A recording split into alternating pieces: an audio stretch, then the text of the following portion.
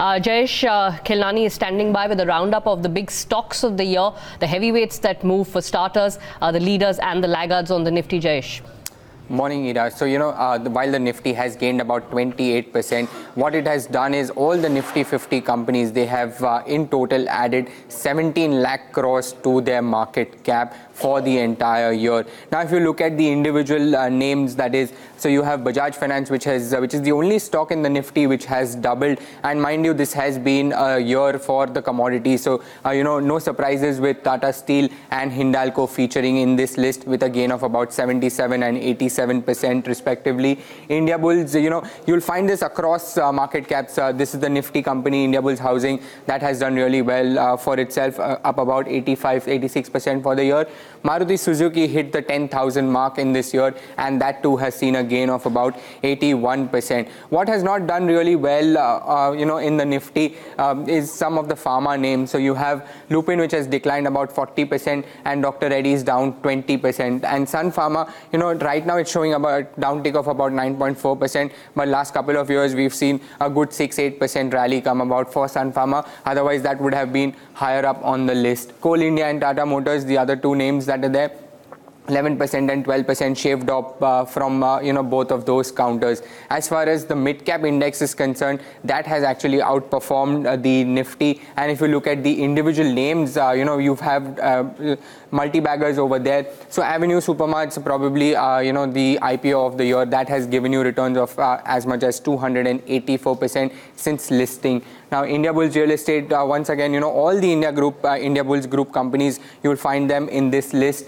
It has surged more than 200%, and Vakrangi also has surged more than 200%, with the other two names being JSPL and Escorts that have, just risen about 160 to 190% each. Now, as far as losers are concerned, so this is a common theme that, you can see across market caps. Once again, few of the pharma names featuring over here. Strides, Shashun and Ajanta Pharma, along with Fortis Healthcare, those have been the top losers for the mid-cap index, and CRISIL and IDBI Bank have lost about 15 to 13% each. Now, moving on to the small-cap index, if you see, once again, India Bulls Ventures, what a rally that has had for itself in 2017, up more than 1100%. And, Rain Industries, we have spoken about that as well, being one of the multi-baggers for the year. That has seen a gain of about 560%. Avanti Feeds, 400% gains for that one as well. Dilip Buildcon and Bombay Burma, the other two companies that we are referring to. But, we extended this list to mutual funds as well, because we have been concentrating on that. Now, if you look at various mutual funds, how their assets have changed. So, few of the names featuring over there. So this is the total assets, how they have grown for individual schemes. So HDFC has two schemes and ICICI has two schemes in this list. And you have, SBI Magnum.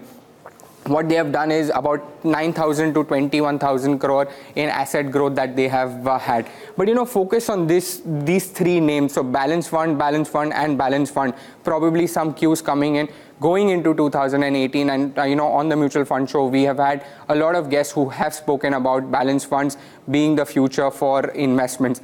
As far as the individual, performers are concerned, we've had IDFC Sterling, which has gained almost 62%, and DSP BlackRock Tiger, that has seen a gain of about 48%, and so has Mirae Asset Blue Chip. And the other two names, we have SBI Magnum and Reliance Regular Savings, 45% gains coming in. But the key takeaway is the balance fund category, which is seeing some kind of traction going into 2018.